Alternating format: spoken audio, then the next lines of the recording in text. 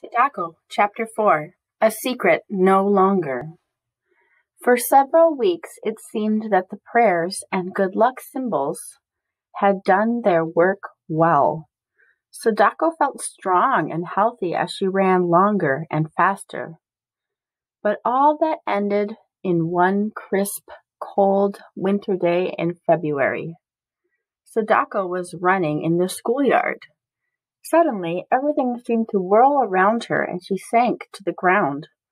One of the teachers rushed over to help. "I guess I'm just tired," Sadako said in a weak voice. When she tried to stand up, her legs went wobbly, and she fell down again. The teacher sent Mitsui home to tell Mr. Sasaki. He left his barber shop and took Sadako to the Red Cross Hospital. As they entered the building, Sadako felt a pang of fear. Part of this hospital was especially for those with the atom bomb sickness. In a few minutes, Sadako was in an examining room where a nurse x-rayed her chest and took some of her blood. Dr. Numata tapped her back and asked a lot of questions.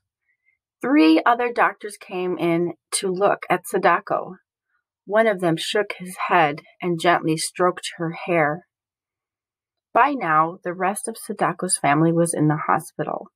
Her parents were in the doctor's office. Sadako could hear the murmur of voices. Once her mother cried, "Leukemia? But that's impossible!" At the sound of her frightening words, Sadako put her hands over her ears.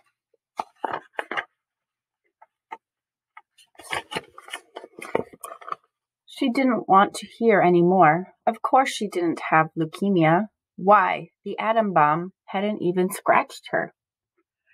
Nurse Yasunaga took Sadako to one of the other hospital rooms and gave her a kind of cotton kimono to wear. Sadako had just climbed into bed when her family came in. Mrs. Sasaki put her arms around Sadako. "You must stay here for a little while," she said, trying to be cheerful. "But I'll come every evening." "And we'll visit you after school," Mashiro promised. Mitsui and Iji nodded, their eyes wide and scared. "Do I really have the atom bomb disease?" Sadako asked her father. There was a troubled look in Mr. Sasaki's eyes, but he only said, "The doctors want to make some tests, that's all." He paused. Then he added, "They might keep you here for a few weeks." A few weeks? To Sadako, it sounded like years. She would miss graduation into the junior high school, and even worse, she would not be part of the racing team. Sadako swallowed hard and tried not to cry. Mrs. Sasaki fussed over Sadako. She plumped her pillows and smoothed the bedspread. Mr. Sasaki cleared his throat. Is there anything you want?" he asked. Sadako shook her head. All she really wanted was to go home. But when?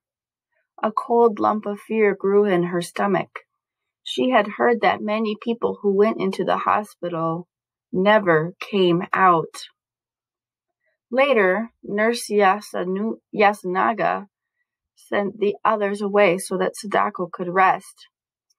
When she was alone, Sadako buried her face in the pillow and cried for a long time. She had never before felt so lonely and miserable.